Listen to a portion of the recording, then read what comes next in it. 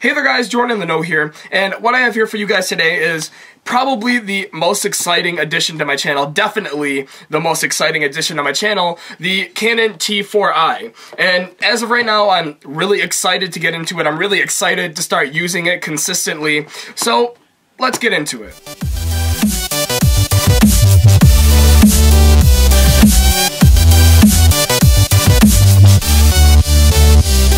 So as I said earlier, I'm really excited to get into the Canon T4i. I'm excited that I finally have a great camera in order to bring you guys higher quality videos. And that's what I wanted to talk about real quick.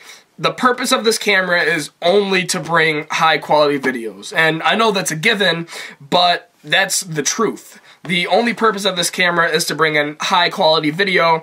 And what I'm trying to say is that I understand that having a DSLR doesn't magically make me a great YouTuber, that owning a high quality camera doesn't just automatically result in high quality videos, because quality means more than just the video portion of it. Quality is a little bit more than that, and in my opinion anyway, high quality video also is about the information that you present, how you present it, and what's most important to me anyway is what you guys get out of my videos. If you guys don't learn anything from my videos, then that video, in a sense, in my opinion anyway, was kind of useless. So just understand that I'm trying to base my channel off you guys learning things, and let it sort of be a message to you guys out there that that's the purpose of my channel, is for you guys to receive valuable information.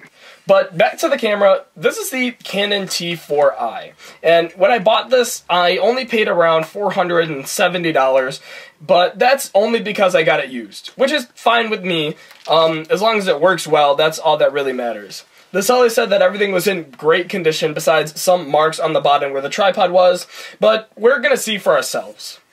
So inside, we get the kit 18 to 55mm lens, the strap and cables necessary to upload to a camera, and the manual, which is, for some reason, the Rebel T2 manual, but whatever, it's fine. It's really the less important part of this. I'm especially excited to check out the body, which seems to be in good condition. There are marks on the bottom, like the seller said, and it just looks like a little wear, nothing too serious, and overall, when it's all put together, it looks really nice.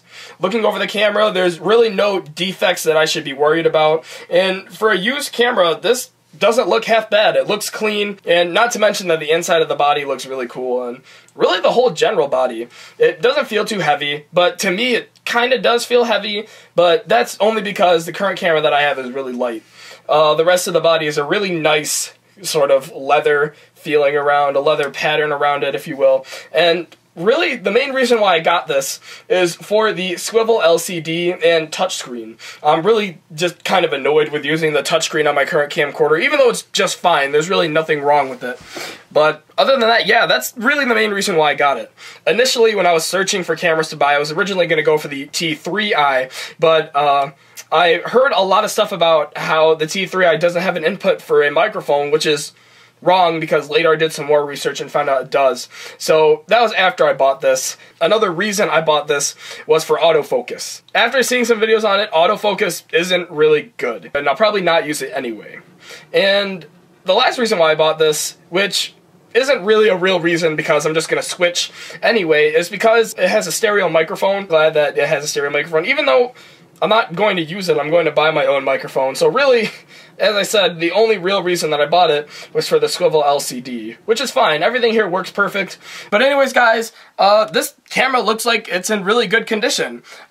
Pretty much no major defects besides, like I said, the tripod marks at the bottom. Not a big deal. Another problem that I had with this deal is that Canon, a few days after I bought this, Canon sold a refurbed T5i, not a few refurbed T5i's for around $430 after I bought this for a more expensive $470.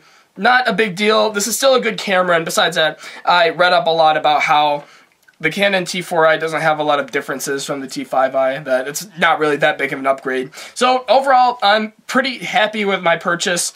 In a few days, I'll make a video so that you guys can judge the photo and video quality, and you guys can see for yourself how it is.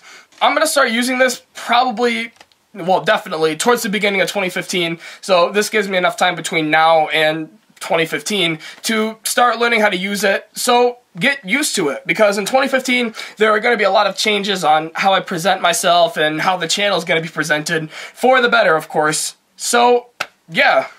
Anyways, guys, this has been Jordan in the Know. Let me know what you think about this less scripted video. Let me know what you guys think. But anyways, guys, this has been Jordan in the Know. Thank you so much for watching, and I'll see you in the next one.